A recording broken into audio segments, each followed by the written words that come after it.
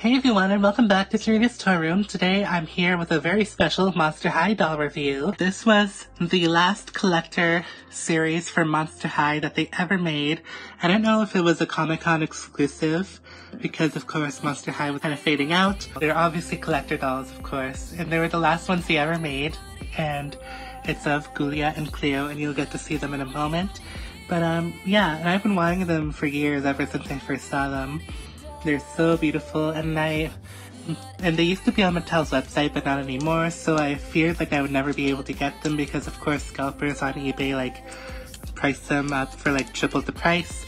But I did manage to get them for a semi-decent price, for what I think at least, on Amazon. I got them for about $70, which is kind of expensive, but considering these are collector dolls and they'd probably be around that price originally, I didn't think it was too bad. So if you're wanting these dolls, I recommend you go on Amazon because you could probably find them for a pretty good price, like I did. So the outer protective case is meant to look like the side of a pyramid. So we have a silhouette of Sir Hootslot and Ghoulia and some hieroglyphics. There says Monster High, and there's the entrance of the pyramid on the side, and then we have the school crest on the top. And on the opposite side, we have a little hieroglyphic of Cleo, Monster High logo once again, and auto collector. Once you open it up, the diaries were up here, but I already removed them. Once you open them up, you slide out the actual packaging. And must I say, this is probably, in my opinion, the most beautiful collector set that I've seen from Monster High. Like, of course, like, a lot of the other ones are beautiful too, but this is, like, the most detailed and well done, packaging-wise and doll-wise. In my opinion, I think it's just gorgeous. You'll get to see them in just a moment, but the packaging itself is meant to look like, kind of like Cleo's, like, tomb room or whatever. So there's lots of, like, beautiful, intricate designs that went into it. We have Ghoulia's skullet and then just regular skulls. Gorgeous design. Front here is meant to be like the doorway to Cleo's like room and her tomb. Monster High logo, and then we have these little guys on the side. I'm not an expert on Egyptian culture, so forgive me if I don't know the names of them. Beautiful artwork of Cleo and Ghoulia, and I'm just going to read this quickly as possible. If you've ever been trapped in a pyramid for thousands of years, you know how deathfully boring it can be. If you were also trapped in that pyramid with your only pet cobra to keep you company and in aid in your pranks against your rather abhorrent sister, you can imagine how poor, but actually quite wealthy, Cleo felt. Entombed in an opulent place with all the luxuries her royal family had to offer, but no one had to admire and worship her. If you know all that, you understand why she began to scream of a mysterious and bespectacled ghoul who would one day rescue her, befriend her, and of course idolize her. It was surely her destiny. It is a little known fact that zombies are among the brainiest monsters in the world. They are often buried in deep thought and be able to solve mysteries and piece together puzzles much faster than our slow gait or moaning dialect would imply. As Ghoulia often says, which roughly translates to "I'm busy, enunciation is overrated." And in fact, Ghoulia has been monstrously busy lately because she found what only a zombie with her superior intellect would consider a clue. Donning her hat and calling Sir Hootslot, she sets off on an archaeological expedition to dig up a grave treasure, the princess destined to be her true ghoul friend. And there's all of the freaky fab designers who created this set. So opening up the front, we get to see the beautiful dolls in here. Of course, we're gonna take them out and get a better look. But wow, it's gorgeous. So we can see Ghoulia going down the stairs to Cleo's tomb and meeting her for the first time. Then we have the ghouls' names, some hieroglyphics on the side, which I'm sure means something, but I have no idea.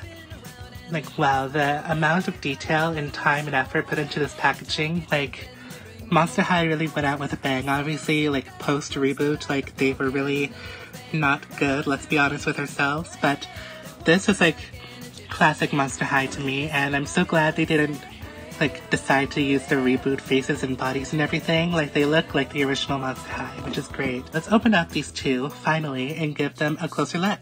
Here they are. I am completely blown away at the quality and just how stunning the both of them are, especially Miss Cleo, who we're going to start out with first. So both of them have sideways glancing eyes, which is a first for Monster High, I'm pretty sure. So they're both looking at each other, and I think it's so cool.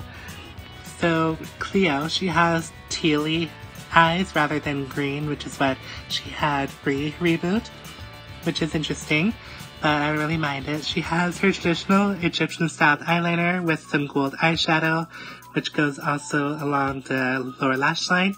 And there's some like cobweb-looking like decals under there too.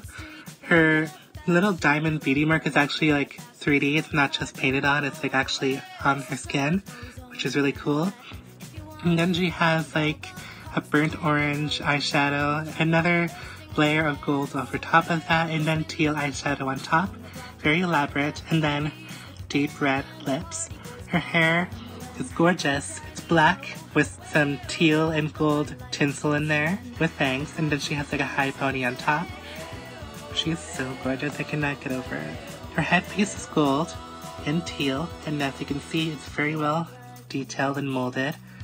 And it is like pinned to her head, and I don't plan to take it off. I would like to wash her hair, but that would mean like taking off her headpiece, and I'd rather not do that, so I guess I won't be washing her hair. She's wearing this black bodysuit, which has this really cool like mummy design. It almost looks like paint splatters, but it's meant to look like mummy wraps, sort of, which is Cleo's like go-to design, obviously. There's some like Egyptian eyes on there too, the Eye of Horus. So their designs are done in green, yellow, and metallic blue. Her sleeves are made of like this like mesh material in black with some gold sparkles over top. Then she has this neck piece in gold and a little snake wrapping around her neck in a red-orange color. Her arm bracelets are in a metallic gold as well. And she has this gorgeous like long cape almost looking moment going on, which like drapes from the back of her bodysuit, and it's also attached to her hands, as you can see. So when she raises her hands, it kind of goes up with her. So it looks very regal, and it's done with like a golden mesh material with some metallic gold designs done to it as well. Around her waist, she has this golden plastic belt piece, which looks pretty cool, and her shoes are totally to die for.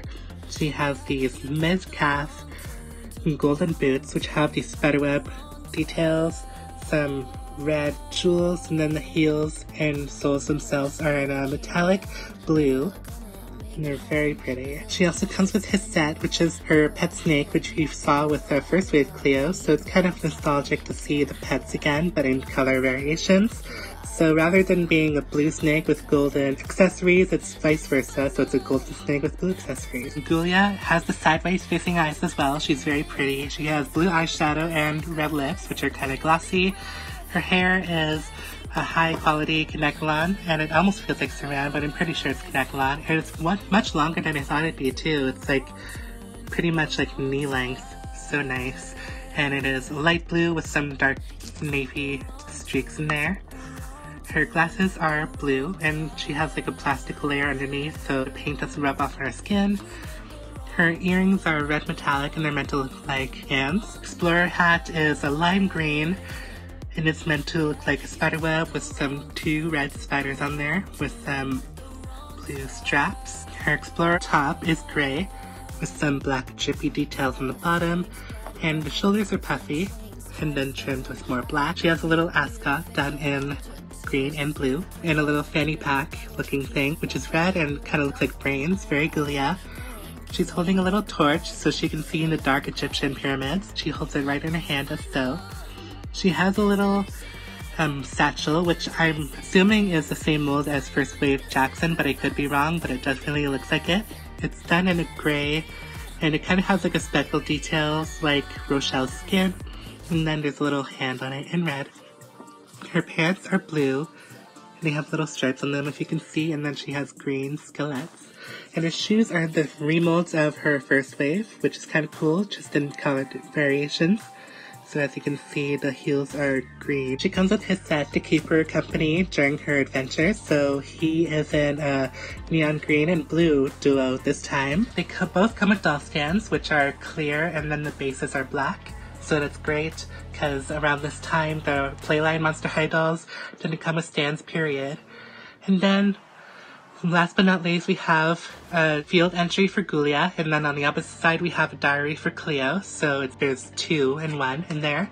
So that's great. I look forward to reading that as always. Alright, that is my review on the beautiful collector's edition Cleo, Nile, and Ghoulia Yelps 2-pack. Tell me what you guys think of these dolls in the comments. I think they're gorgeous and some of the most beautifully done Monster High dolls ever made. And if you can still find them on Amazon, definitely recommend. If there's some Monster High fans still in your life at this point that would really like some cool Monster High dolls this Christmas season, I recommend getting this pack if they don't have it already, because it's great and it will make anyone happy. So until next time, comment, rate, subscribe, and see you in the next video. Bye guys!